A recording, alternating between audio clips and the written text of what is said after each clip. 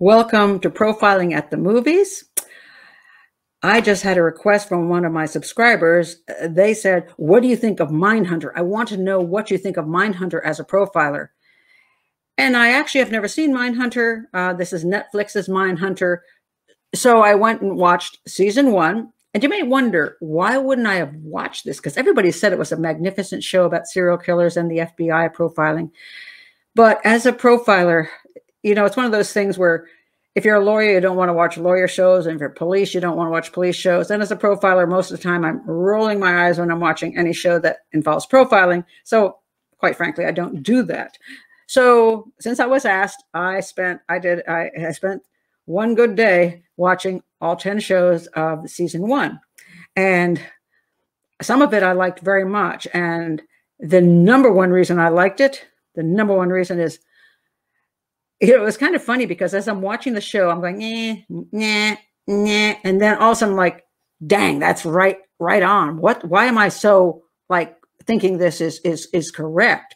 And it started with Ed Kemper when he came in to talk.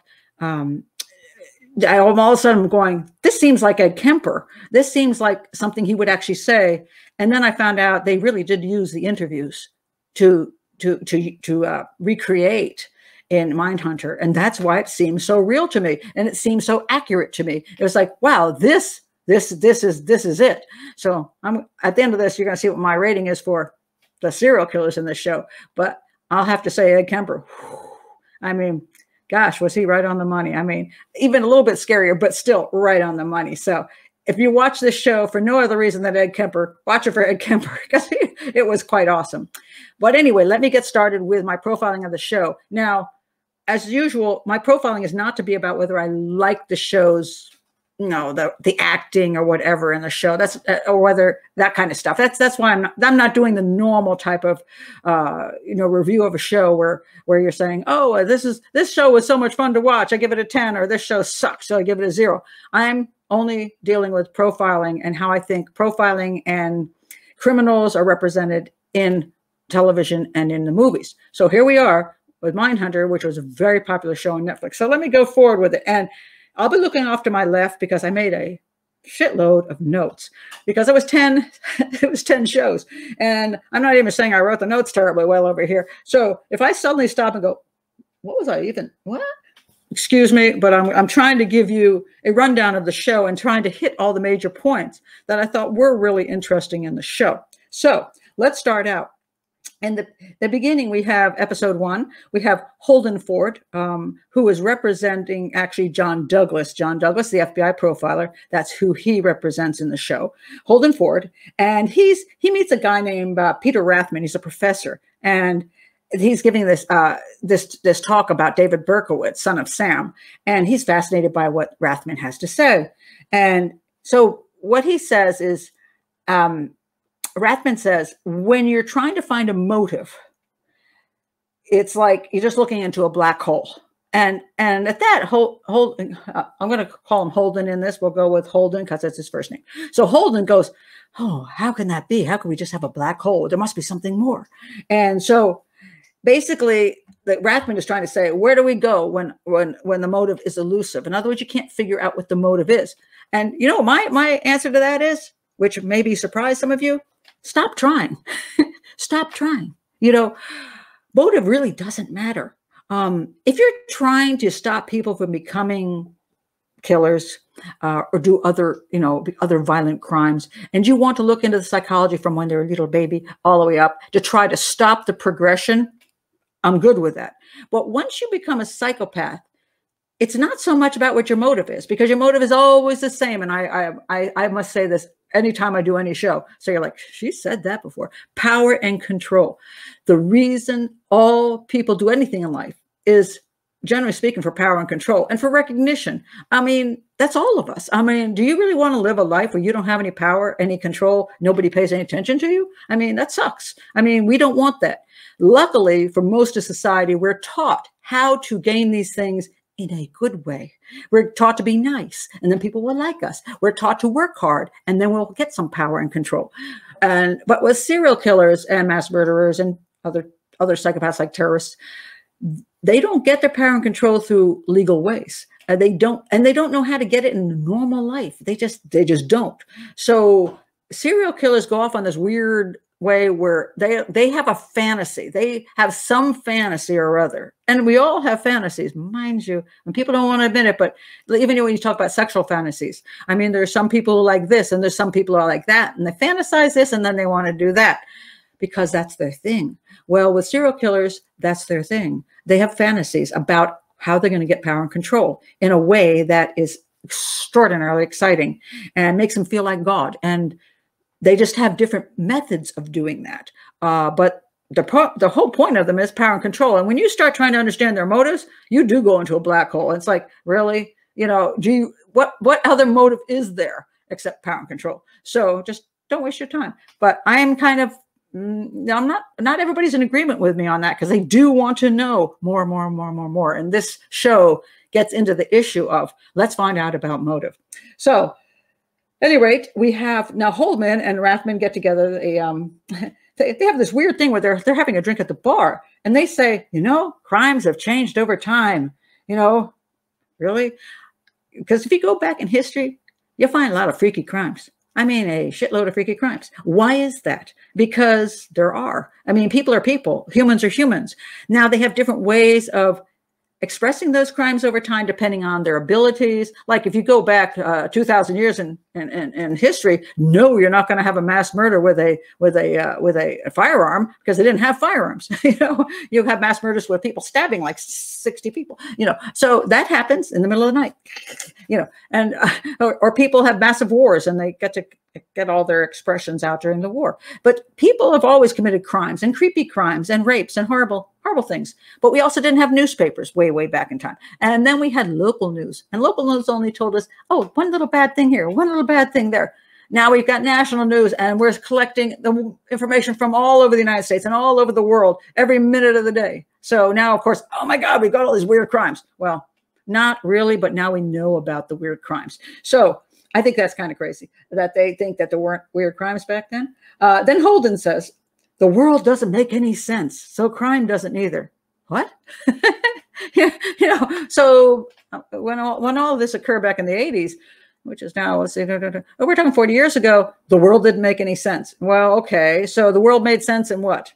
1860? The world made sense when? When did the world make sense? And now it doesn't make sense. And of course, we still have serial killers, so I guess the world still doesn't make sense. So, well, I guess we're screwed because it'll never make sense. But he seems to think that serial killers have gotten worse because the world doesn't make sense. My feeling is we just know more about serial killers and we have more news. And that's why we know more about it.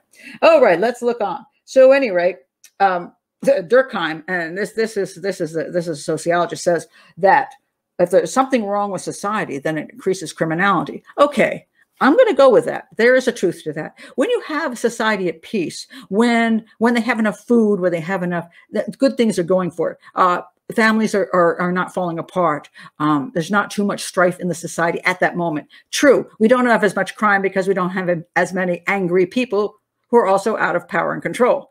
And when things go downhill, yes, that's true. I will agree with that. But it's not because everything was great at the dawn of man and now everything is crazy and we are all completely screwed. It's just that we have ups and downs in all of history. And you can look back in history and see some pretty nasty times. And then there's some times which seem pretty good. But also, things are good at this part of the world and things suck over here. So while you're having a happy life over here, these people are all getting, brutally murdered over here. There's some kind of, some genocide thing going on. Or even in our own country. Like I grew up in the 1950s and that white picket fence, I had it. I mean, I had a family that stayed together. My father made good money. Nobody drank. Nobody did drugs in my family. I had that life. I mean, everything was pretty nice. But across town, somebody's life might not be so good. They might have a difficult life. Maybe their father died early. Maybe the mother's on drugs. Maybe they live in a bad community. So while I was having a great life, somebody over here wasn't having such a fine life. We didn't have much crime near where I lived, but there was probably more crime across town. So just to be realistic, life isn't perfect and no time is perfect and no place is perfect. So I just find that kind of, so I'll agree with Durkheim in that sense. Criminality does maybe increase in times that things aren't so good. So anyway, we go on here now. So, oh, and now Holden has got a new girlfriend. And I'm not going to say much about the girlfriend because I personally, the one thing I didn't like about this show was I didn't like all the personal stories. I thought they were kind of annoying. I really like, let's not even do that. We'll just leave them out because they're all kind of stupid. So anyway, he hooks up with this chick and she's kind of like, oh, she's kind of cool. And he's kind of, you know, and so she gets into smoke weed. And I'm like, you're in the FBI and you're smoking weed? So, because it's a problem even getting into the FBI if you smoke weed, but now you're in the FBI and you're really? I mean, I just thought that was kind of stupid. So, and all right, now he's in the FBI, and this is about the time that the behavioral science unit is being created. And mind you, it's now called the behavioral analysis unit instead of the behavioral science unit. It's kind of funny to me because some people say, is profiling an art or a science? And in my opinion, it should be science. And it should be science because I do deductive profiling, which means base everything on evidence and don't make up any stuff out of statistics or whatever. So, but a lot of the FBI agents actually said it was an art. Because they were doing this inductive profiling, which said, I can imagine things and I can look back and, oh, I've studied serial killers. So I imagine he's this and that. I'm like, that really is art and doesn't belong, in my opinion, in law enforcement. But that's where I have a big disagreement with the FBI. I believe in deductive profiling. The FBI has done mostly inductive profiling. I'm not fond of their profiling methods. They don't like me. So there we go. You know, the world isn't perfect. So anyway, I want to talk about the BSU. It was started with Howard Teeton and Patrick, I'm not going to say it right, Mullaney. They're not in the show. And they had about 10 agents in the beginning. And in what time did this actually, 1976 it's saying here? I'm trying to look at my notes here. Anyway, Robert Ressler, who is being played in this show by John Tench. Robert Ressler was really the guy that got this thing going. And Douglas came in later. So we all hear about Douglas, John Douglas. And the real reason is he's got a good publicity machine. And that's the way life works again. You know, Hollywood and loves something that they can sink their teeth into. And John Douglas was that guy that provided all of that for them. So I just want to I want to show you a couple books. This is the book, of course, you saw it on the screen when I came in. This is John Douglas's book, Mindhunter. And this had a huge impact. People read this. And they love the heck out of this book because he made it very exciting, chasing serial killers and getting into his mind. And, oh, it's so creepy. They love this book. I personally, not overly fond of it. I will go with Robert Ressler's book, Whoever Fights Monsters. And I believe Robert Ressler was one of the better profilers in existence. He used a lot of deductive techniques along with the inductive. So I really respected a lot of what Robert Ressler did.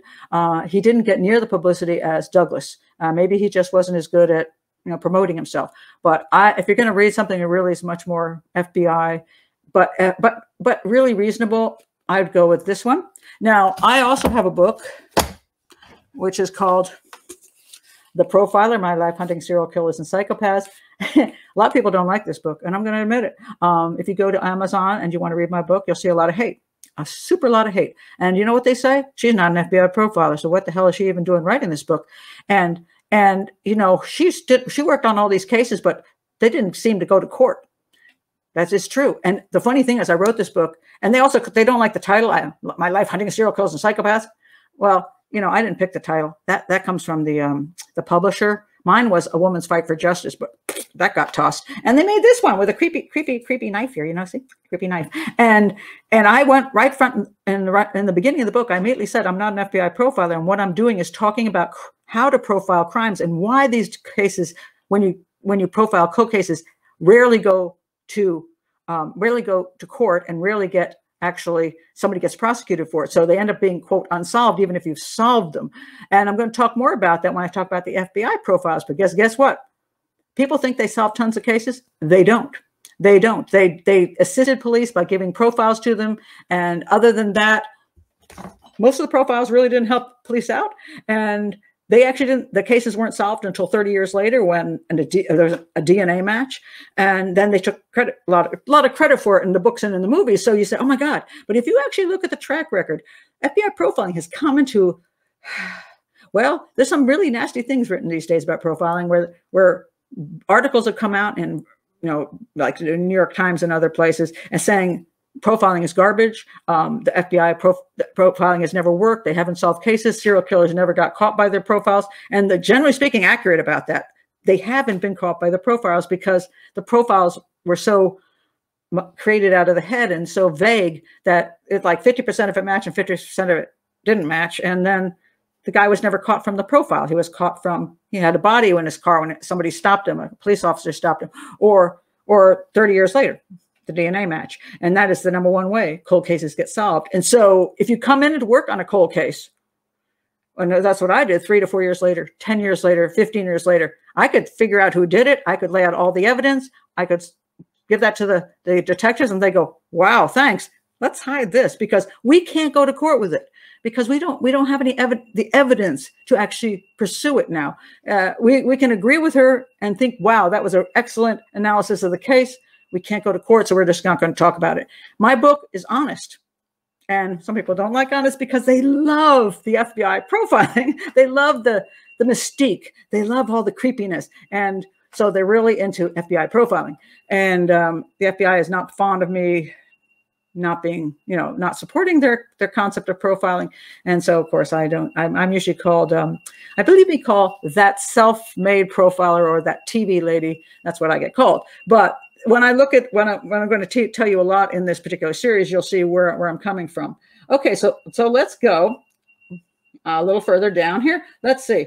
So we're still, okay, so anyway, Holden, he wants to go to psychology and get his degree because he thinks that will help in this whole concept of studying serial killers. He goes to UVA, he does that, and so on and so forth. So now, there's one thing, by the way, a lot of people talk about, one of the most popular stories is that John Douglas from the FBI got together with Ted Bundy, and Ted Bundy, he talked to him, and Ted Bundy gave him a profile. And you see this in Silence of the Lambs, that concept. You go to and you get a serial killer who's smart to tell you how another serial killer is going to behave, and he'll profile him. And it's mostly nonsense because that serial killer is just making up crap and he's fantasizing himself. So, and it was over this. Where's my book on it? Where'd it go? Okay, so here we have the Riverman, Ted Bundy. Oh, this is actually Keppel. Oh, wrong person here. But Keppel was involved too. So you got all these different people involved in searching for the Green River Killer, talking to Ted Bundy. And so you get profiles going and talking to Ted Bundy, and he tells them. But guess what happened? Decades passed, and the Green River Killer wasn't found in all that time, and eventually was found by DNA and some other things that caught him, but mostly DNA. And so again, the profilers did not profile the crime and catch the guy. As a matter of fact, it's interesting that Gary Ridgway eventually was caught for this crime in 2001. So let's see, it was so we're talking at least 20 years later. And what one of the interesting comments made was that where's my comment from the guy who, here. The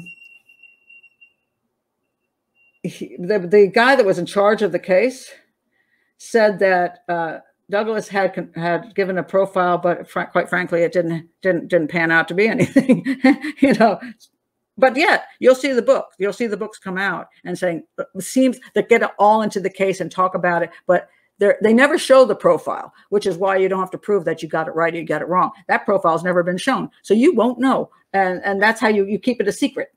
So there you go, and you can't prove it. In my opinion, my profiles that I have done, as a matter of fact, I've made them in my book. I actually wrote down what my profile was. I'm not the exact profile I sent to the police, but the profile that basically what the case was about.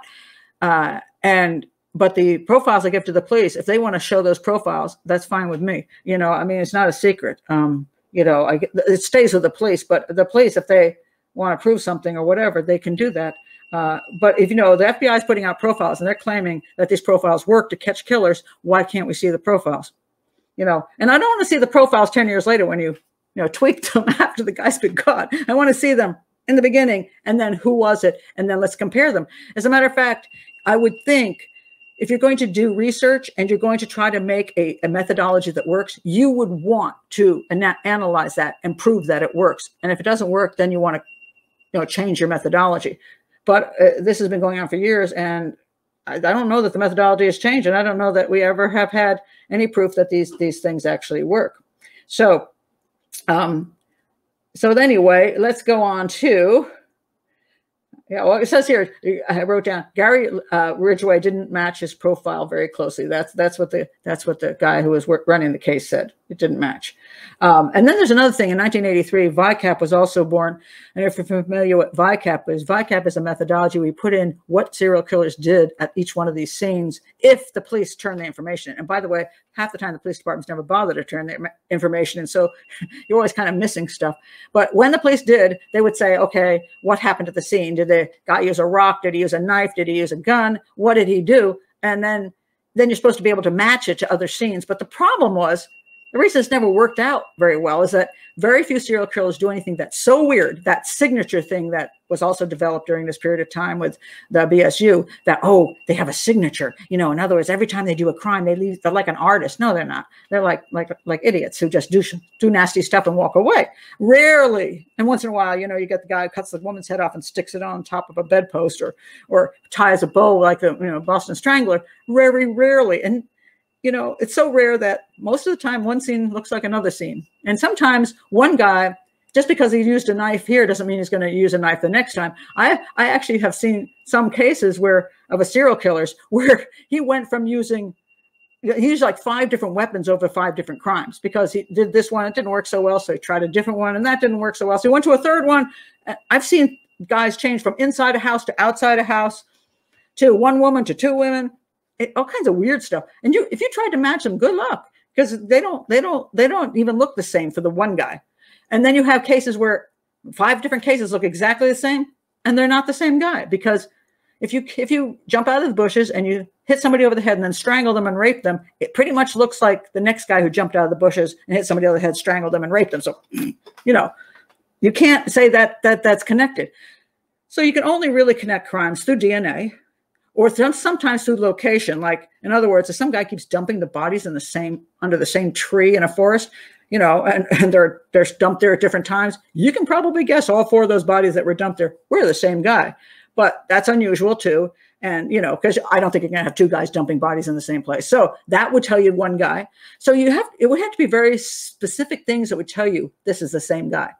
So let's go on to, oh, this was a strange thing to happen here. So anyway, so Holden's there and John Tench shows up and Holden's doing this, he's teaching this class and he's so overly academic and philosophical that the cops go, you know, they're like not interested. Agents are just not interested. They're like bored. And Tench tells them, hey, just don't make it so complicated. John Tench. John says, don't make it so complicated. You're just boring the hell out of them.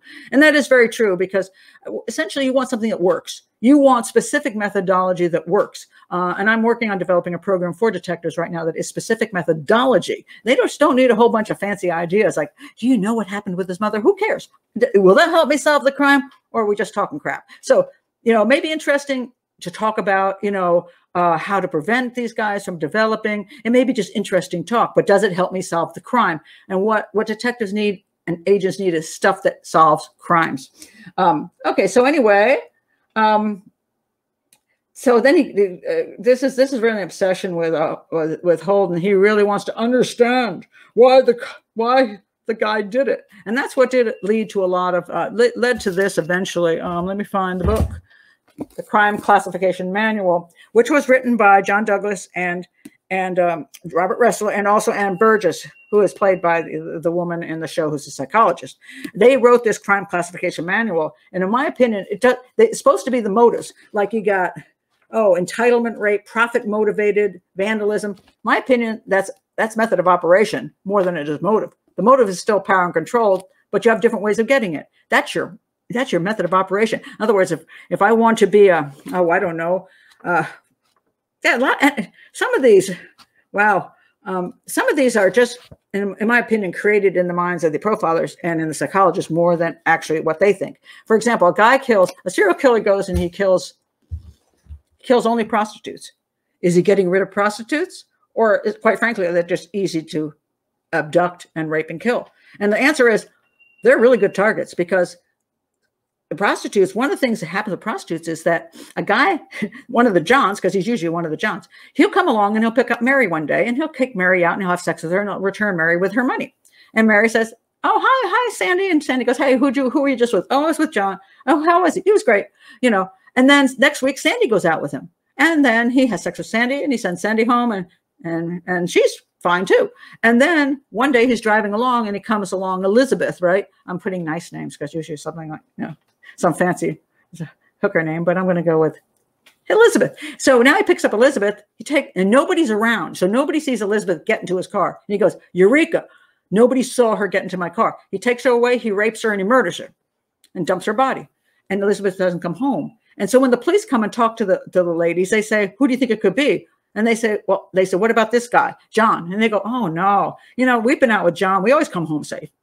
So they don't suspect John because normally they return alive. And so they're very easy victims because you can just disappear with them and then they disappear. And sometimes people don't even look for them for a while because they assume they ran off or they went on, you know, a lot of ladies are on drugs. So then maybe they went off with, you get drugs. Maybe they went off with their pimp. Who knows? So it's sometimes tough to actually realize that they've been raped and murdered unless they're found, their bodies are found. So they're a really good target. But there was a theory that the guy would, and so what they do is they'd interview the dude. And when if they caught him, and they would say, why did you kill the women? Well, you could say just because I felt like it, because it was fun, or you could say because I don't like prostitutes, they're out there ruining society. Now, which one do you think gets more sympathy? Saying they're ruining society. So now he's a mission-oriented serial killer. No, he isn't. He's just a serial killer. He's making up that crap. And you're giving him a motive of the mission when his motive was still power and control, and it was a lot of fun. So a lot of times I think this is just nonsense, and you can create scenarios, and even the serial killers can tell you their motive, but they're usually lying anyway. So you can't believe them because they're pathological liars and they want to play you. So let's go on to episode 2, Ed Kemper. Okay, Ed Kemper. Now I have to say, Ed Kemper in this show. Oh my God. Oops, I'm sorry. I'll stop by here. So in case you don't know who the guys are. So over here, we have our Holden guy who's representing John Douglas. And over here, we have our John Tench guy who's representing Robert Rissell. And I want to say, it's kind of a funny thing. I just want to mention this. This show is so much about John Douglas and Holden representing John Douglas. And he's the one that keeps pushing for everything. He's the one that makes things happen.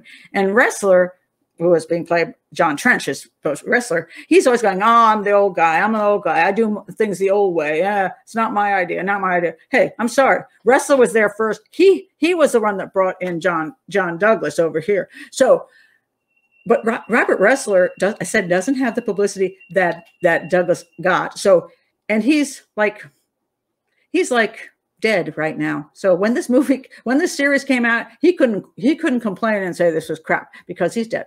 So basically I think he was poorly represented, and it kind of bugged me because I thought I really like Robert Rissell, and I just thought he got a bad deal on this, but he's not around anymore to complain. So let's go on to the next one here. Okay. Our guy here. Okay. So we have Ed Kemper. And when he walked in this part, I swear to God, I just thought, whoa, you nailed it on Ed Kemper. That's awesome. You know, and it is because they took it straight from the interviews.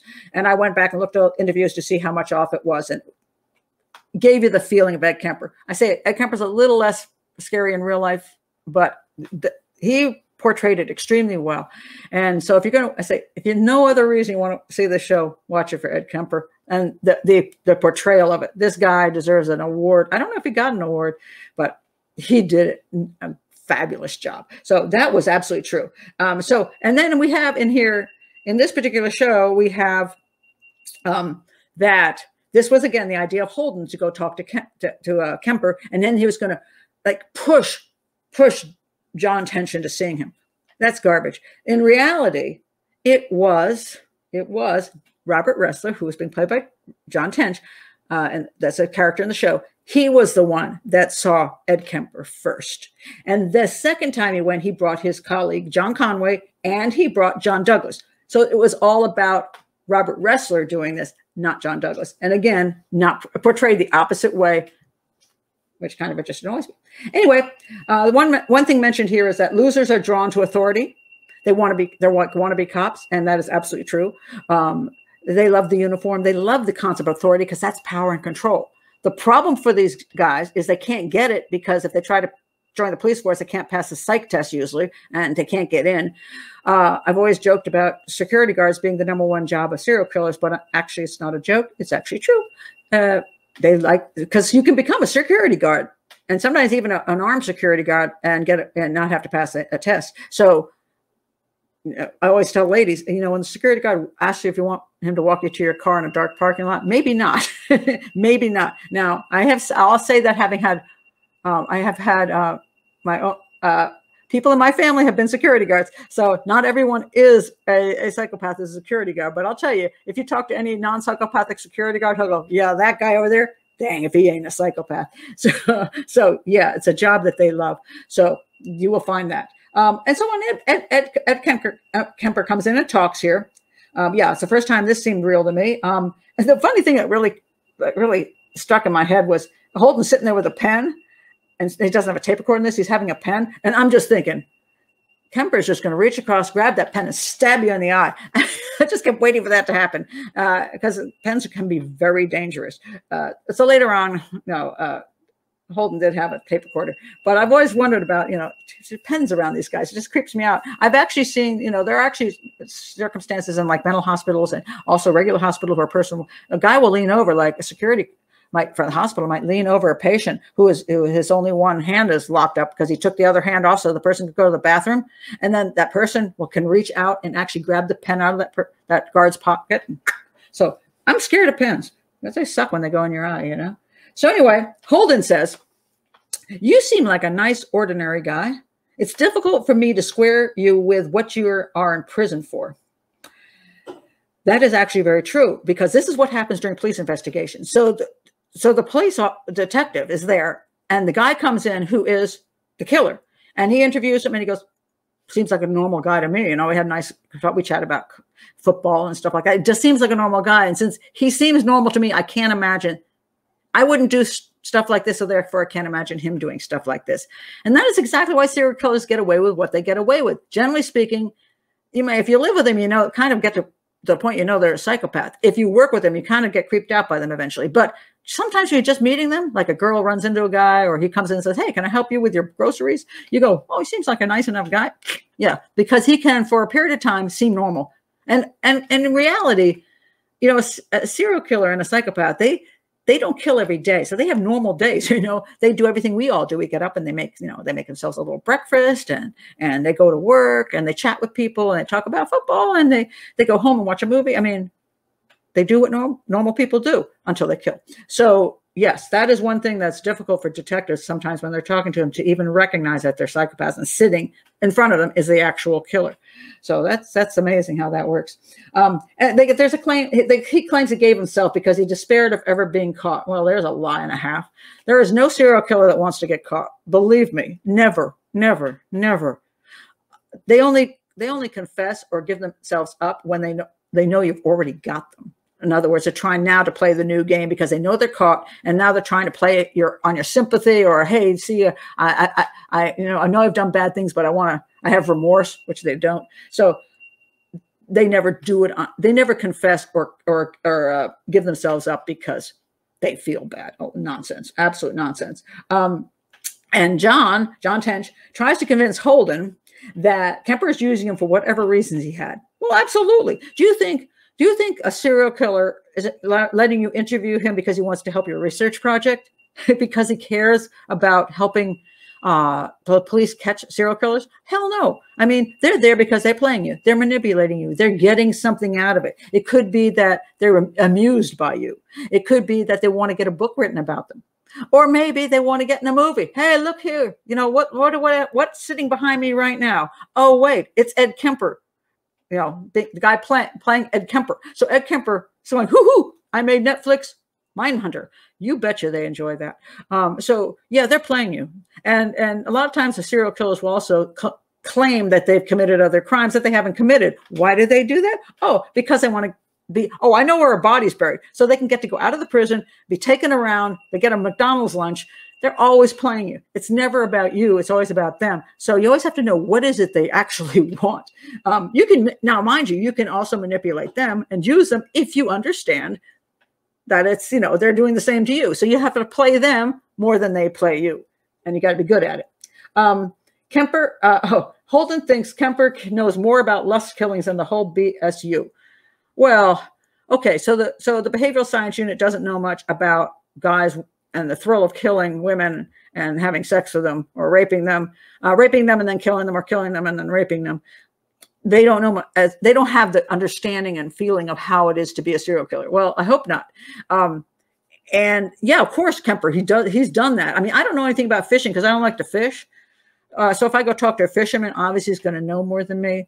And if I have to write a book, let's say I was going to write a book and in it I was going to have a fisherman. Well, I better darn well do some research because I'm not going to write a very convincing story about a fisherman like the old man of the sea when I don't know a damn thing about fishing. So consequently, yes, he obviously knows more. And I do not object to them learning from these guys about how they, of course they're lying. So you got to understand a lot of times they're lying. So you got to know that you're getting played. So you can take some with a grain of salt, but yes, you can learn from it. I mean, there's a point where, having interviewed many of them, you sort of can get a feel for how they operate. And so there's no harm in that. I think it was a good research project. I don't think it needs to be done with every single serial killer that ever walked because it gets repetitive, but that they did this and got some understanding of it, I'm okay with that. I just don't think you're ever going to get to any quote motive or that it's going to help you catch them that well, because we're still talking about evidence at the crime scene linking back to somebody and not just saying, oh, it's a white guy in his 50s and, he's got a car that's, an old car. I mean, that really, quite frankly, if you can't get that from the crime scene, you're just making that stuff up. So let's see what we got here. Kemper called killing women a vocation. Yeah, basically it is a vocation for a person like him. That's his thing. I could call it a hobby, but it's what he's into. And so that's what his life's about. So yeah, it's a vocation. And Kemper also tells Holden stuff, that makes his skin crawl. And Holden thinks maybe he's getting into his psyche. Well, if you're talking to a serial killer and they're getting into your brain, you probably need to step away because you should be able to listen to them. The stories it's not pleasant. Bringing it to a homicide detective isn't pleasant. You see horrible things at the scene. You see blood. You see bodies. You see people cut up. You have to interview horrible people. That's what detectives do all the time. No, actually, they have much more stress than a profile. So when profiles tell me, or they write about, oh my God, it's such torture. I'm like, no, you should be on the scene as an actual police detective, as a homicide detective. You have to walk in, you get to look at that dead child that somebody raped and murdered. And you got to deal directly with the family. That gets into your brain. Not the mind of the killer, but just the horror that the killer has created. And as a profiler, I don't go to the fresh scene. And I'm looking at photos, and I have talked to a serial killer or two, and I have talked to the families. But that's not going to get into my mind the way a detective dealing with a scene. So I'm not going to sit here and whine, because once you know what a homicide detective goes through, you can just shut up about whining. So any FBI profiler or other profiler who writes about how they're having some kind of mental collapse and they can't deal with it, sorry, shut up. Just shut up. Annoys me. The other thing, the one thing I thought was kind of amusing in the show was that they're going to different scenes. They're traveling around teaching, and here we have them. They're in the restaurant teaching. They're in the restaurant eating here. So they're having their little coffees and things, and they're on the road and they're like exhausted. They're going from class to class to class. So let me say, I've done that. That is torture. I'd rather interview serial killers than go from town to town teaching these classes. It's really wearing. So I think sometimes when John Douglas complained that he eventually said he collapsed, and we see this in the end of the series, this collapse of Holden, where he has this panic attack and ends up in the hospital. This is something also true. This was what John Douglas claimed happened to him. They suddenly just had collapsed in his hotel room and almost died. And I'm just going to say it's not the serial killers. It's your lifestyle. It's being on the road for as long. Oh my God, for being on the road forever, probably drinking too much, eating too much, whatever you're doing, but you're exhausted. So that's what it's really about. It's not the serial killers getting into your dang head. That's just nonsense. So then we go on. Let's see. What is our next one here? Okay. Oh, then we're going to bring in, let me step over here.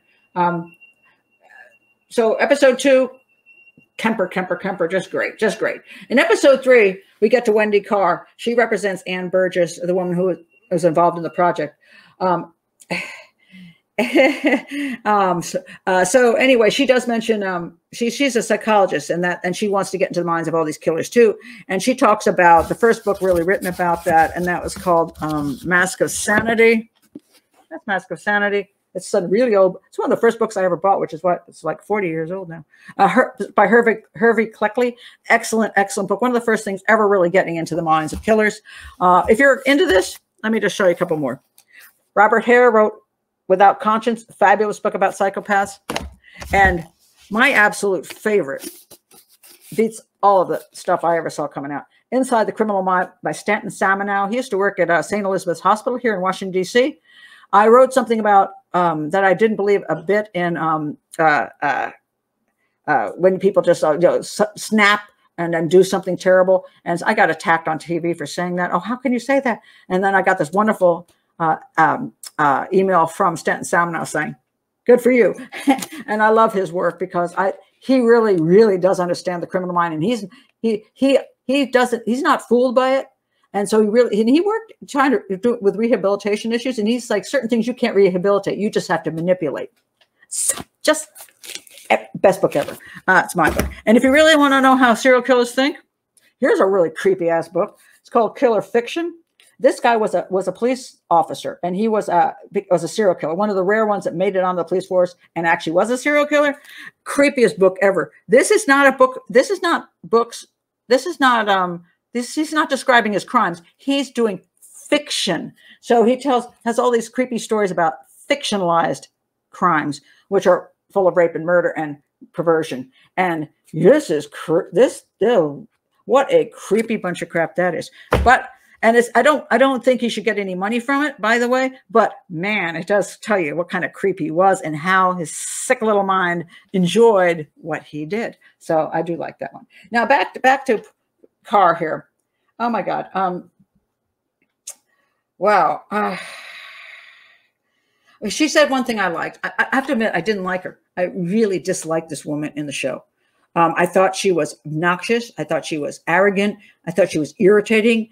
She was like always fighting the men, like she had to prove she was better than them.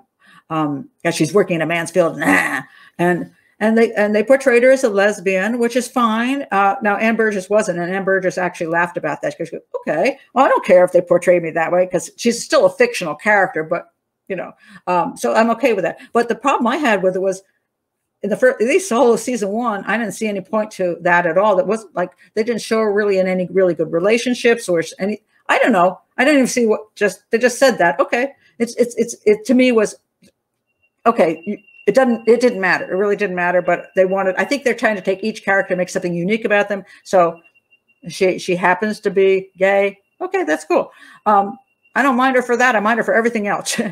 Being gay is cool. Being whoever she is she's an unpleasant human being in this whole show, and I just want to punch her in the face every time I saw her. She said a few good things, but a lot of stuff she said in the show was nonsense. And now, Ann Burgess was she was a nurse. She was not a psychologist. She worked a nurse, and she worked with rape victims, and she wanted to understand how what the rape victims had to deal with, and to help them, and that's why she also wanted to understand the other side of it, so that she could really help with these catching these guys and also keeping them away from these women and what the women went through as well.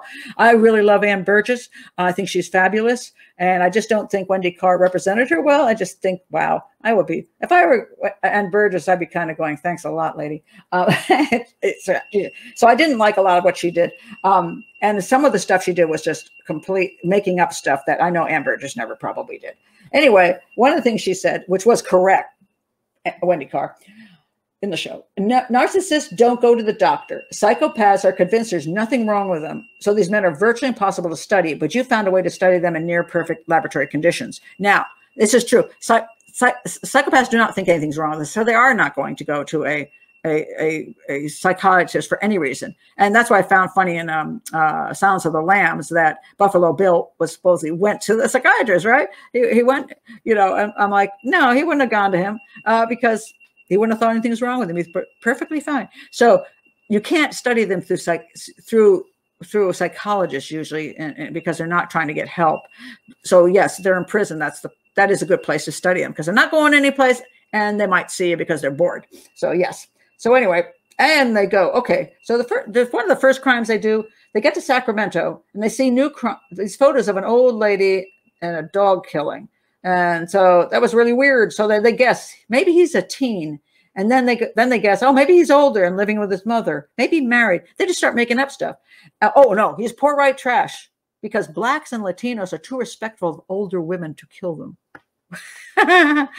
If you're a psychopath, I don't think it matters what race you are. You're happy to kill all kinds of people, including old ladies. So that is just such nonsense. I just like, what the heck? What kind of crap is that? So anyway, they end up helping solve this crime supposedly. But what really happened was the dude came by talking to the police, and the police had to investigate him because obviously if you talk to them, they're going to go out to his house. Oh, and lo and behold, there's a piece of white trash that lived in a crappy house. And he has weird mother issues supposedly. And so then the police chief says, oh, Holden, you're the modern day Sherlock Holmes, and John Trench, you're Dr. Watson. I kind of thought that was funny because, you know, again, Holden, John Douglas wins out to be the actual profiler, and John Tench, who represents Rissell, gets to be his psychic. I thought that was kind of funny. But anyway, that was not even true because Sherlock Holmes used deductive profiling, which is what I use, and basing everything on evidence. And as I pointed out, FBI profilers use inductive, which is, there was nothing about the old woman and the dog that would have led them to that suspect. Not at all. A lot of times when elderly women are killed, it often is a teen living nearby because simple fact is they're easy targets. The teen doesn't have a car and they're easy to handle. So yes, you might look into a teen nearby because of the, you know, that would make sense because especially she's killed in her house. But, you know, other than that, you're not going to be able to tell that he's poor white trash and that he lives with his mother, you know, someplace else. Just no, that you could guess that, but he could be living with his girlfriend. He could be living in a rooming house, you know. So, and then that funny thing is the chief go, you're either like Sherlock Holmes or you're psychic. I'm like, maybe they're working on the psychic thing, making stuff up, which, you know, profiles that match half the population. You're going to be half the time right. Kemper said one thing in this thing too. He said he likes winning over death, and that's absolutely true. That's what serial killers love, winning over death, because it makes them God. He said they were dead and I was alive. I was the hunter and they were my victims. Bingo, bingo. It's like being a hunter. And some people who hunt, now you're going to get a lot of arguments from hunters on this. I just want it for the meat, but people like hunting. A lot of people like the act of killing an animal and being the one who kills it. It is kind of a cheap thrill. And I'm not going to get into whether I think hunting's bad or good. It's just simple fact that, I mean, if you're living in a day and age where hunting is the only way you're going to survive, then you hunt regardless. But if you're hunting when you could go to the store, you've probably got some other issue. You like hunting. So Kemper is simply saying, hey, I got to be the hunter and I killed them and they're dead. I'm still here. Woohoo, you know, I feel great. Kemper then blames his mother for her death. He says she was annoying, and then she talked so much that he killed her, and then he put her vocal cords in the garbage disposal to shut her up. Now, I don't know if his mother truly was an issue. I mean, she may have been an annoying mother. She may have talked too much. But again, he's blaming the victim, and serial killers love to blame the victim. It's like, all I was going to do was try to sell her some encyclopedias. I knocked on the door, and then the bitch opened it up and cussed at me. So I punched her. No, maybe you were just planning to punch her when she opened the door, and now you're going to claim it was her fault. Or there was a guy in a crime local to me, and he said that he killed the guy because the guy made a pass at him. Well, the funny thing was, as far as anybody knew, the guy was heterosexual. Now, he may not have been, or he may have been bi, I don't know. But there's no proof that the guy ever made a pass at him. But he used that. He goes, I killed the guy because he made a pass at me and sexually touched me. And the guy's dead. He can't even say that never happened. The guy wanted to kill me. So, you know, you can't believe a psychopath. They'll say whatever they want to say. But I will tell you this, Kemper did enjoy putting his mother's vocal cords down the drain and making the joke that shut her up. because he had a good sense of humor. And then he said that my favorite thing at the end was pizza, because pizza came and he smiled, pizza. And it's one of the things I say about serial killers and psychopaths is they can change their tune in 3 seconds. So they can kill somebody and then go buy a hamburger and go home and look like they haven't done anything bad. Hamburgers. Oh, kill a girl, hamburgers. So that's normal. And then could they show the guy sitting there eating pizza? And I have to admit, that's kind of funny in a sad way that, a lot of times I've been working on looking at crime scene photos and I can eat pizza at the same time. So it's kind of, you get a little numb. So you can do that. And then Holden says, I can't let these guys rub off on me. Well, hey, stop it. You're having issues. So then let's go on. Episode 4. Okay, next guy was Montie Rissell. Sorry, say the guy's name wrong. Montie Rissell. Where is Montie Rissell? Which guy? Is it this guy? Okay. I think this is it. I have trouble seeing on my screen here. If I got to I didn't get to Montie Rissell. Hold on 1 second. Got to get rid of Randy Carr. Montie Rissell. Okay. They do Montie Rissell. And this was kind of interesting. He says he let one girl go because he felt merciful toward her. Oh, bull. There was something else that got in his way. Crap. So John Tench says, oh, come on. You don't expect us to believe that. And that was the end of the interview. Holden's frustrated and all about that. And then they discuss, how even if they lie, you should keep going with the interview. And that's true. I mean, they're going to lie to you and you're just going to listen to it and smirk and know that they're lying, because that's what you want to find out is how much of a bullshit artist are you? And then, so anyway, they discuss what set Rissell off with the first victim, why he killed her.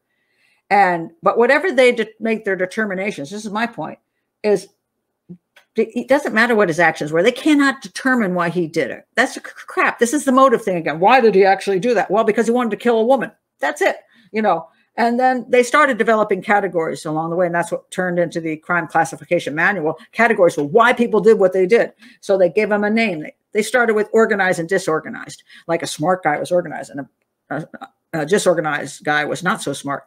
And God, am I one of the most disorganized people I know? So I'm screwed. I mean, I guess I'm not very smart, and what it really comes down to is there are people who I call it fast and slow. Some people are very meticulous. It's not that they're smarter, they're just meticulous. And they like to do things in a very slow fashion. They like to kill slowly. They like to keep people in their dungeons. They like to torture people. And then some people are like, oh, it's too much damn work. I just want to kill that. I just want to kill that broad. I want to rape and kill her and have my thrill, and people are different. And, if I were a serial killer, I suppose I'd be the disorganized fast guy, because I don't have that much patience. So, yeah, and we all have our thing. But I know and then they had this category called mixed. The mixed category was, well, we're not sure if he's organized or disorganized. We'll call him mixed.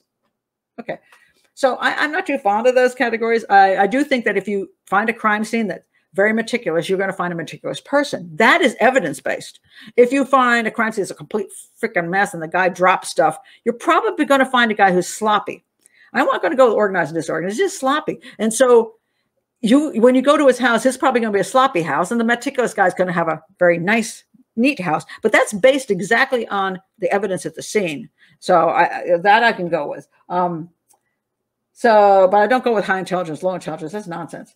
Now, let's see. Well, Carr says in this, Wendy Carr, who is supposed to be Ann Burgess, says serial killers have to believe their stories of how their past made them do it, because if they believed they did it for fun and pleasure, it would destroy them. Nonsense. That's the stupidest thing I've ever heard. Totally disagree. They know exactly what they did and they're proud of it. I mean, they're not trying to pretend there's something that they're not. They're telling you that because they want you to be fooled. But dang, they like what they do, and they're not feeling a bit guilty about it, and they don't have to blame their past on it, but they'll tell you that. So that's just nonsense. And then Carr says this is like the world's stupidest. Oh, they end up committing this crime because of their past, this horrible sexual homicide, and then they have to erase the only witness, which means they have to do the whole thing over again. I guess they're the only witness, and so they only commit more crimes because what? I don't even understand that crap. You commit more crimes because guess what? It was fun the first time. It's going to be fun the second time. Maybe even more fun the third time. That's why you do it. So Yeah. Then she talks about crazy, angry mother and an absent father. Well, there's a truth to that to some extent, that a household that sometimes has an absent father and a mother who's doing everything, sometimes does create a bad environment for the child. But there are a lot of people who grow up with that and they turn out fine. So then Holden and John go to a perplexing case in Pennsylvania, where a set of clues leads in multiple directions and leaves no shortage of suspects. This is called Beverly Jean. It's in Altoona, Pennsylvania. And these cases are based on real cases, but this one, the real case makes sense, and this is nonsense. And I'm watching this going, what? And then I finally looked it up and went, oh yeah, that makes sense. So anyway, this is what happens. So let me see, we go here. Okay, so wait a minute, I got a different person here. Hold on, Beverly. Okay, yeah, Beverly Jean Shaw. Okay, so anyway, so what happened was she was murdered, and then when she was found in a dump, and her breasts were cut off her body after she was dead. She was badly beaten and stabbed multiple times. So then we go on, and they first suspect maybe it's this guy that he saw her that night at some bar or something, and then because they thought maybe it was a drifter, and it turned out they thought, well, okay, it's not him. And then they thought maybe it's the fiance, but they interviewed him and said, why would the fiance who's about to marry her commit this crazy crime like this? So then the way the crime turns out is this. Okay, so this is how the murder went down. And this is how Wendy Carr explains it, without any proof, mind you. Betty Jean was murdered this way. Frank, the brother-in-law and the wife of the new baby, so let me see here. So the fiance had a brother-in-law, was named Frank, and his sister was the wife, right? Okay. And they had a new baby. But Frank, the brother-in-law, has a history of violence. He rapes Betty, which makes Betty's fiance blame her, like in front of him. And then Frank's wife shows up and they all kill her. Her body is dumped, and the fiance goes back a few days and cuts her breasts off because he can't let go. What? So basically, this is huge. Supposedly, the sister eventually breaks down and says she saw the girl alive in the bathtub with blood everywhere, and then she kind of helps knock her off the rest of the way. And so somehow they're all in on killing the girl for different reasons, right? And I'm like, that is the stupidest thing I've ever heard of. Who does that kind of crap? So I looked up the real case. The real case is this. So this girl had a boyfriend, and she broke up with him. And you know, one of the most dangerous things a woman can do is then, after she's broken up with him, then go hang out with him. You know, like, oh, let's talk. So anyway, she agreed to talk with him, and they went to some like forest type area, woods kind of park like area, and her sister was also with them. And so anyway, what happened was she went off to talk with the boyfriend, and the boyfriend killed her. And then the sister came, and then they were like, what do we do with her? I think it might have been another person involved too. And they all said, oh shit, you know, he killed her. You know, the other two didn't kill her. Just the one guy killed her. And then they were all there. So then they thought, what do we do with her? And they took and dumped her. And then the guy who killed her did come back and mutilate her, which, because he's already a nasty psychopath, right? So he wants to go back and say, ha, look what I did to you. But the other two only were involved because they were in the vicinity, because the guy walked off with the girl and killed her while they had all driven out there in the car. Now they're freaked. They're going to go to prison. So they helped dump the body. But they weren't all in on the killing. And that just is the stupidest scene I ever heard. And Wendy Carr's just making up this stuff. And then this happened. And then that happened. This wasn't in a confession. She just made the crap up. And I'm like, that is exactly what's wrong with inductive profiling, is if you're just going to make up a scenario in your head, you're not even based on evidence, as you think psychologically that's what happened. That's nonsense. And Ann Burgess, believe me, I don't think Ann Burgess ever did that.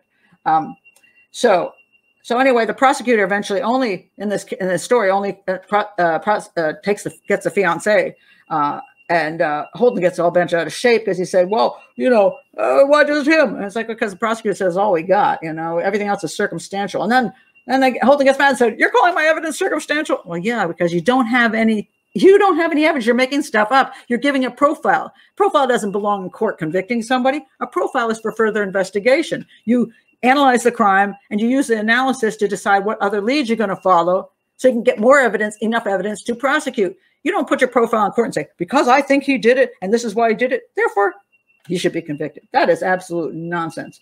So Yeah, that's really bad. Actually, it was an incident in Ohio court. I worked on a case, and John Douglas was pissed off at that court because he did want the judge threw his profile out of court on that case, and he was all huffy about that because he thought it should be accepted, which it shouldn't be. Okay, so let's go to episode 6. Now we get to Brudos. Oh, Brudos. Whew. Yeah, Brudos. And he's just creepy as crap. I mean, that guy's just nasty. Just plain outright nasty, and which is pretty reasonable. And the one funny part was though when Brudos says, "Oh, you know, I heard through the grapevine that Kemper thought you were morons and believed all the shit he said." And there was never any evidence that that was even true. But hey, who's lying? Is Brudos lying or is Kemper lying? Who knows? But it's pretty funny. Anyway, I thought it was funny. And then one thing Tench said was to John, he's like, if what we're doing doesn't get under your skin, you're either more screwed up than I thought or you're kidding yourself. And of course, that's sort of setting up for this kind of breakdown he has that Holden's going to have at the end. Does it get to you? Well, it's pretty unpleasant, and you have to balance your life. If you work in an unpleasant field, you need to balance your life. And people have asked me that question. I'm like, no, I balance my life. I have friends, I have family, I travel, I love music, I love dance, I love art, I love, all kinds of things that aren't to do with homicide. So you have to balance your life out. And let's see, then we have some, let's see here. Now we have them fantasizing about what Brudos probably thought and did. Again, stop trying to get in the head of Brudos. Brudos is a sick fuck. I can do that on YouTube. Okay. I'm not, I've done so many years of national television. I wouldn't get away with that, but that's exactly what he was. So let's face it, he's a creepy dude. But anyway, so now let's go now on to episode 7. Oh no, episodes more Brudos. Episode 8. Holden goes back to Brudos alone and she starts a new technique. Now this has some validity. He said, if you didn't do it, how do you think the guy did it? It's not a bad method. Was that Brudos he went back to? Or was that? Yeah, maybe it was Brudos. And so this is a method where the killer isn't going to maybe admit what he did, but you can use this like before they're even caught. Let's say you have a suspect in there and you're talking with them. And you're like, well, you didn't do it. What do you think? What kind of guy do you think would have done this? Sometimes they'll actually tell you this fantasy scene, which actually has elements of what they did, because it's really hard to create something completely outside of your, knowledge. As I pointed out before, you usually have to have some knowledge to be able to create. Now, either you've had to research it to get the knowledge. If you're just making it up on the spot, either you watched a whole lot of serial killer movies or you may be one of them. And so this is actually not a bad technique. What do you think that guy did? And sometimes they'll even get a kick out of telling you that, because they believe that they're not putting themselves in trouble because they're making a story up about somebody else, but they get a kick out of telling what they did because it's exciting, because nobody gets to see what you do when you're a serial killer. Most of the time, it was really cool. I jumped out and I raped this girl. That was awesome. And her eyes poked out and that was fun. I bashed her head in and the blood. It was great. And now I can't go to the bar afterwards and say, hey, Joe, guess what I just did? Beat the crap out of this woman. Man, you should have seen her head split open. You can't go to the bar, can't go to a cocktail party and say these things. So you can't tell anybody, basically. So you can tell it in a fantasy version, or you can tell it after you get arrested. But those are two methods. But it is a good method for gathering information. That's not so bad at all. And now, then I want to point out here that so if you can get him to confess a certain thing that might get you more evidence, and then you can put him in a bind, then you might be able to get him to confess to something, because he'll think, oh, I need to get a good deal out of this because now they know more about me. So they give a little information. You manage to find more evidence based on that information. And then they might say, okay, I did it because now I'm going to make up a story about how I did it, so maybe I won't get murder one. I'll get, oh, she attacked me, therefore I defended myself. Nonsense. It's a very tricky little situation. Then there's a thing about recruiting in this one. They have a great new recruit who is black, but Carr says because most of the killers are white, it would affect their responses. So you don't want to send a black guy in to talk to a white guy because they don't really want to talk to a white guy. But here's what's interesting to me. The FBI was it was the major reason we always believed that so many serial killers were white. That was always a white guy did it. A white guy did it. So serial killers are all white guys. And that was the biggest bunch of bull, because serial killers come in all races and they're in all cultures. So there have been many, many black serial killers in the United States. And the simple reason we didn't hear about them is because the FBI didn't go interview them. Why not? Why didn't the FBI interview them? Now, there's a couple reasons. One is there are less caught. And the reason some of them are less caught is because if they're living in there's a lot of, if you're living in, let's say, a particularly urban area, where there is a higher percentage of African Americans in the urban area, and there's a fairly high crime areas. Therefore, the police are busy and they don't really notice what's going on with a dead woman here and a dead woman there, whatever they're doing, because they're overwhelmed with cases. It's just a lot of work. In more rural areas or in suburban areas, if somebody gets knocked off, there's more focus from the police on that particular case. So it is true that probably some black serial killers have gotten away with it more simply because the investigation wasn't as strong. Some people say it's because they didn't give a crap about the women that were killed. And in certain parts of, what if they say it's prostitutes, drug addicts, depending on who they're picked on, maybe there is less interest. Not that it's just, maybe there's less evidence even too. So it's like, it's just harder to figure it out. Let's face it. So I think there were less black serial killers in prison at a certain time. But, if you've listened to any of the recent years, you'll see there's a lot of black serial killers been caught, but they weren't interviewed. I mean, and that's the other, they were there probably, and they just weren't interviewed by the FBI. So it gave this really skewed idea that, all serial killers were white. The other thing that happens too is sometimes people are serial killers, but because they can't link the other crimes to them, they only have one crime or two crimes, they won't call them serial killers. They will be, but they won't call them that. So therefore they're not included in the study.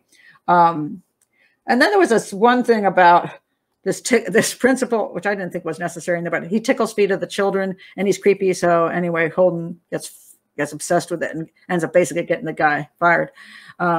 Which he should have been for tickling children's feet. It wasn't harmless. It's creepy. And people ask you to stop it and you won't stop it. You may not be a serial killer, but you're a creepy dude. And you are also manipulative and you're disrespectful because you won't stop doing what people are that find uncomfortable. Just because you think it's cool doesn't mean other people think it's cool. So I don't care what your behavior is. If you keep doing it to people who don't like it and to children who do not like it and the parents do not like it, you deserve to be disappeared out of your job. But apparently Holden feels bad about it because he gets fired. Like, I feel really bad. The wife came to me and said, you're terrible. He's been a wonderful principal for all these years and you ruined his life. Well, I'm sorry. The principal ruined his own damn life. So I didn't have any feeling for that at all. Let's see what else we got. Okay. Episode 9. Let's talk about Speck. Is that Speck? Wait a minute. Am I missing somebody here? Sometimes it's hard to see on these photos. Now we're back to, isn't that Brudos again? Wait a minute, where'd Speck go? Oh, here he is. I'm sorry, I'm going backwards. Okay, Speck. That Richard Speck is the guy that killed the 8 nurses in one night, and kind of more like a mass murderer than a serial killer, but he raped them too. So yeah, he's kind of a weird dude. Has really weird things that happened. Anyway, he got caught really quick after that. He was caught. He was identified by another drifter. No profiling in this. Just he got identified, and that was him. So anyway, the whole thing of the story is that makes him creepy. As far as nasty, he is a nasty guy. And one of the things he said, the whole line was just great. So he's got this little bird in his hand, and he's feeding the little baby bird. And he goes, no, he's not feeding it, but he's petting it. And he tells them that he was feeding it meatloaf through an eyedropper, and he's holding his hand through the entire interview. And at the end of the interview, he gets pissed off at what I forgot which one of the agents pissed him off, whether it was John or Holden. Anyway, they pissed him off, and he says, and they asked him why the women he killed, why did these women, you killed these women, why should these women have died? And he takes the bird and he chucks it into this fan, whoosh, and it kills the bird instantly. And he goes, it just wasn't their fucking night. And I think that is so accurate. And when people ask, well, how is, he was caring for this little bird, so he had this kindness. No, the bird amused him. The bird amused him, the power he had over the bird to make it well. But he also had the power to kill it in a second too. That's how little empathy he actually had. He didn't love the bird. He loved having power over the bird. And the same thing with the women. He has no empathy whatsoever. Just done. There was a great comment by Clifford Olson. Is Clifford Olson? I'm not sure I have the guy right way. I think it's Clifford Olson. He's a Canadian serial killer. He killed a bunch of children. And somebody, they came to him and said, you know, you could give the parents some sense of, you know, a closure if you could just tell where the children's bodies are buried. And he said, if I gave a damn about the parents, I wouldn't have killed their children. I think that sums it up, doesn't it? If I cared about the parents, I wouldn't have killed their children. It's like, well, that's a good point. Good point. And that's kind of what we see here with Speck too. Okay, so now we have this one case. This case, oh my goodness. Okay, so we have this next case. It's Dawn. This is we're on episode 9. This is Dawn Porter case. In this one, Lisa Dawn Porter. She was a majorette. She was like 12 years old. She's a virgin. She's a good girl. And they found her raped and murdered. And the guy allowed her to dress hurriedly. And then they started saying, well, maybe let her dress because he wasn't planning to hurt her. And then he, you know, and maybe wanted her to, you know, dress because so he wasn't ashamed of what he did. Maybe he thought she was having fun and then let her get dressed, and then he killed her, and then he put a coat over her face because he felt ashamed. And all this ashamed stuff is nonsense. You know, and that's been a big thing. Putting clothes, you know, covering up a victim makes you supposedly, you know, you don't feel like you did this bad thing. I'm sorry. You know what I always thought it was? It's like, you know, not worth even looking at. Let me just cover you up because that's all you are. You're nothing. I mean, we're talking about a psychopath. He has no empathy and he doesn't feel guilt. So why would he do that? I mean, why make it what it isn't? And who knows why? Maybe just drop the coat there. You know, you're, again, imagining things in your head. So anyway, they start trying to profile this crime. And supposedly they come up with this clever profile. Now, mind you, there was actually, this is based on a true case, and this is John Douglas' case. And let me tell you, I have had some experience with John Douglas cases where I believe he got inside information. In other words, I already had the suspect, and then he came up with the profile at that point, and then said, oh, yeah, matches your suspect. There was a case where he said that the suspect, that when they found him, they would find he had a stutter. And I'm like, there is absolutely no way you can find from a crime scene that a guy has a stutter. And there are so many crime scenes that look just like the one he profiled, and none of the other guys had a stutter. So why would this one guy have a stutter? Well, what happened was somebody called him up and said, hey, we got this guy with a stutter. What do you think? Do you think he's the guy? And then he profiled and then added in stutter. And somehow nobody ever calls him out on this. So anyway, this is another one of these cases. So supposedly he profiles this as being someone mid to late 20s let's see, he probably knew the area. And then what was his and he came up with what car he drove. And what was else? I think he came up with this. Yeah. So he had this. So he came up with this profile that was amazingly. Apparently, the real story is that the police chief called him up, or the detective from down there called him up and asked him, what profile do you have? And he gave this profile. And then when they caught the guy, they said, oh my God, it's just like what you said. But what reality happened in the crime, and it's shown a little bit here, is that the guy was working on the trees and the lines right where she was abducted. And he told 2 different people at 2 different times that he'd like to screw that girl and made comments about that girl with a derogative and what he wanted to do to her. So when the police came around and said, is anything strange? They're like, yeah, this guy we work with is creepy as hell. And he said this about that girl. And then somebody else actually saw his car driving away with the girl. So guess how quickly they took to find him? Like 5 minutes.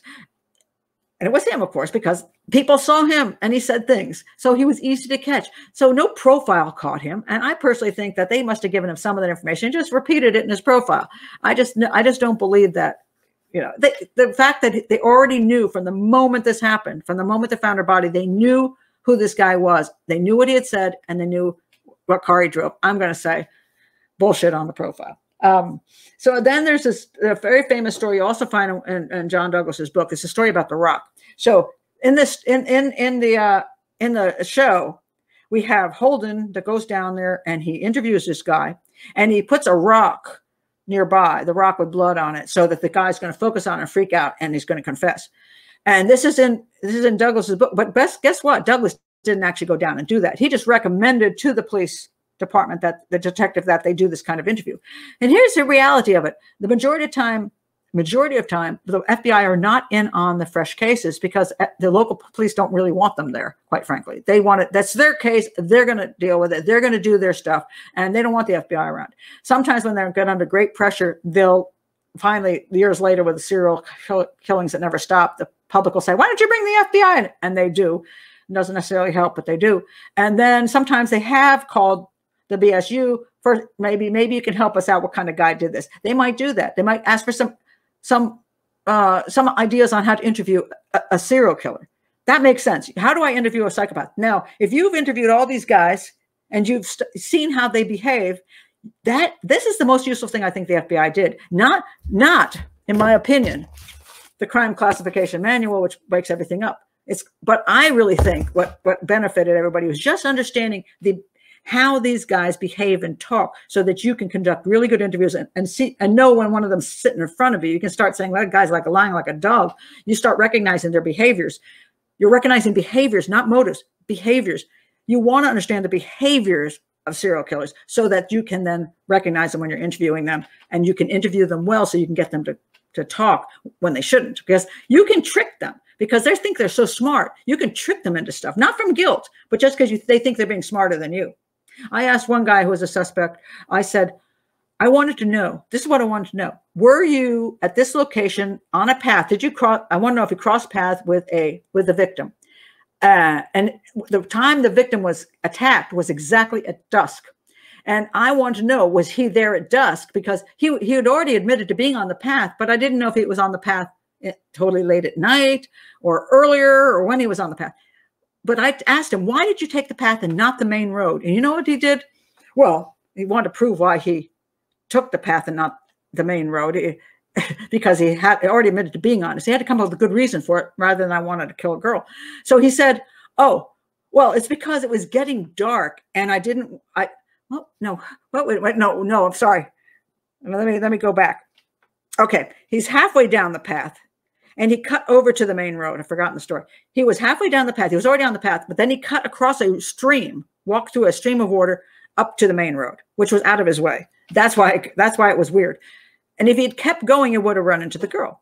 So I said, why at that point did you cut through the stream and go up to the main road instead of going straight ahead? And he said, because it was getting dark and I didn't want to be on the path in the dark because it's dangerous. I went, bingo. I just tricked you into admitting you were there at dusk. He thought he was getting out of trouble, and he actually got himself into trouble. That is what you do. You trick them. So now Holden's in there and he's talking to this guy, and supposedly the guy sees the rock and he's like, oh no, they got me. Look, let's face it. He already knew that they got him.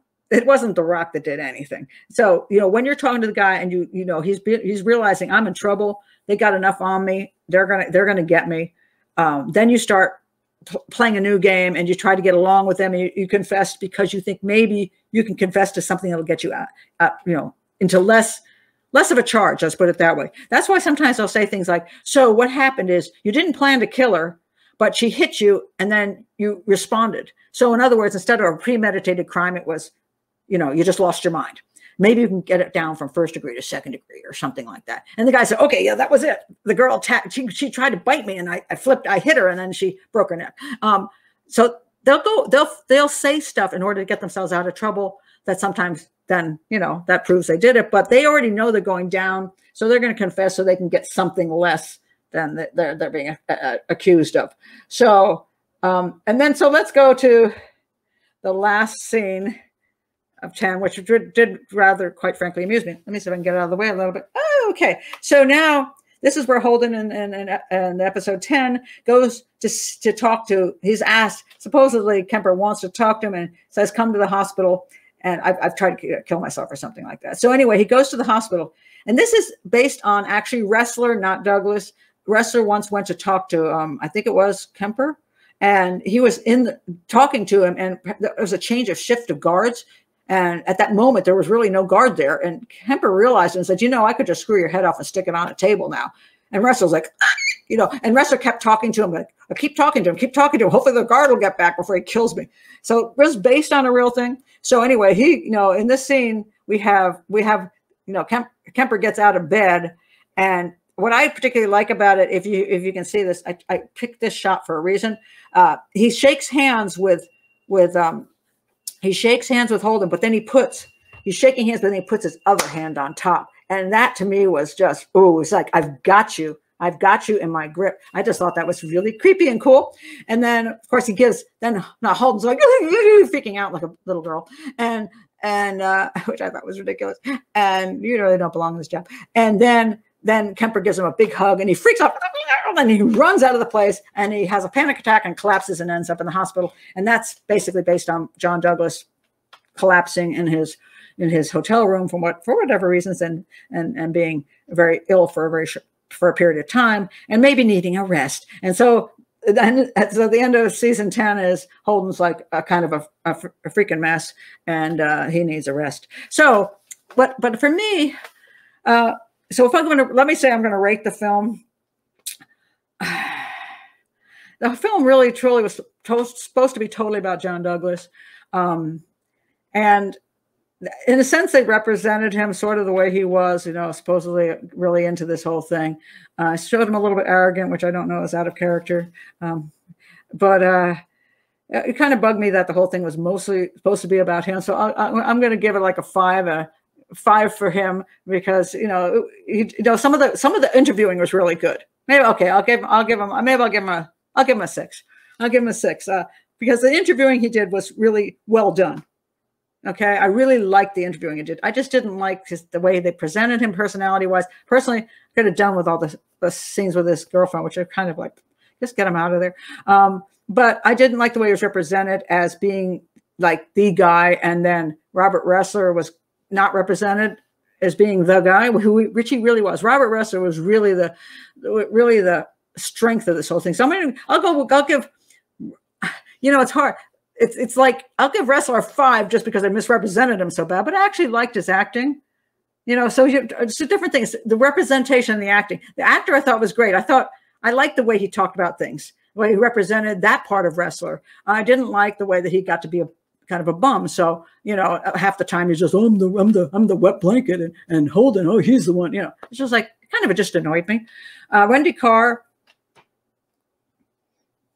I'll give her a 2, and I'm going to be generous on that. I love Ann Burgess. I just thought it was a terrible representation of Ann Burgess. And even if it wasn't representing Ann Burgess, as I said, I just couldn't stand her. She's just the most unpleasant, irritating, horrible character I've ever seen. And she's full of crap in the whole show. So I don't understand why they had to misrepresent Ann Burgess that way. I think that was dreadful.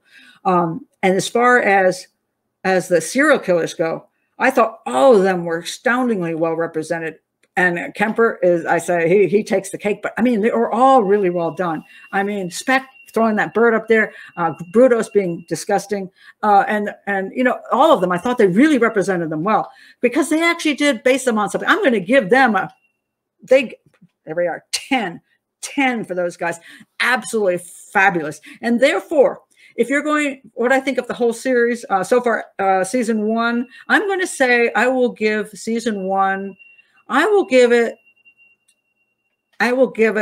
an 8 because the killers were so darn good. And I think you could learn a lot just by watching that. And it's true, you could just watch the real interviews, which I suggest doing that along with this.